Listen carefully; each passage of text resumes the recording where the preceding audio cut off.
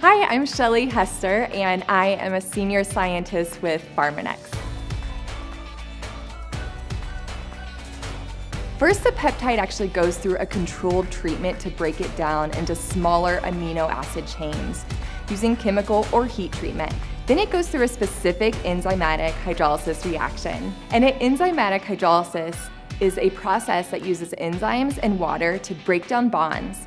In this case, we are breaking down the peptide bonds even further to create smaller, more effective peptides.